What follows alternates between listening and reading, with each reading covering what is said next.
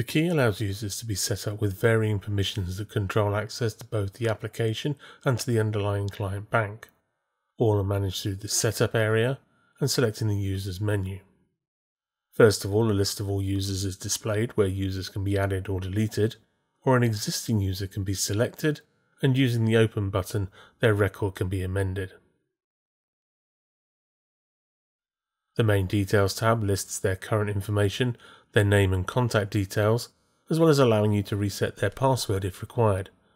You can also assign the user to a branch or team, and assign them a custom user role or predefined user role may be required.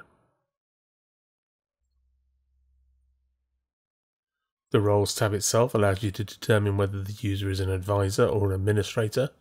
If an advisor, then the area you can see on screen will be enabled, allowing you to record default information about commissions and compliance, as well as associated administrators and compliance officers. The Restrictions tab controls access to the key application. A series of checkboxes allow you to control access. Simply add or remove a tick as necessary, and these options will allow users to access or not certain areas of the system. It will also control whether they are, for example, a compliance officer, or have delete capabilities. The Permissions tab controls access to the client bank. By default, all users can access all clients, but by placing a check in the appropriate tick box, you can restrict a user to viewing only their work, or to the work of their team or branch.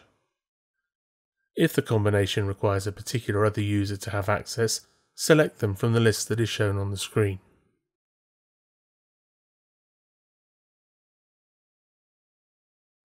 The Training and Competence tab allows you to record training and competence information for the user. You can build up a record over time, and in this case we have only one entry, so we can select and open to see the details. This will show the event type, date and any notes. Click on OK or Save, or simply close the window if required.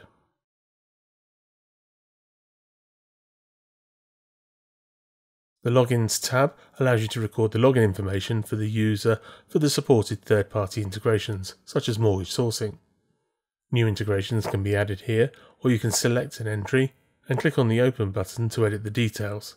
This will have the account name, including options from the drop-down, the user ID and password, meaning launching a third-party integration from the key is a seamless event.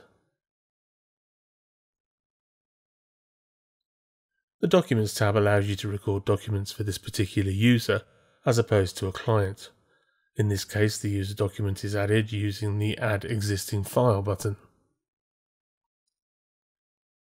You can also delete documents or edit documents if you have appropriate permissions. This log will build up over time and could be used for documents such as reviews or certifications and any other associated documentation.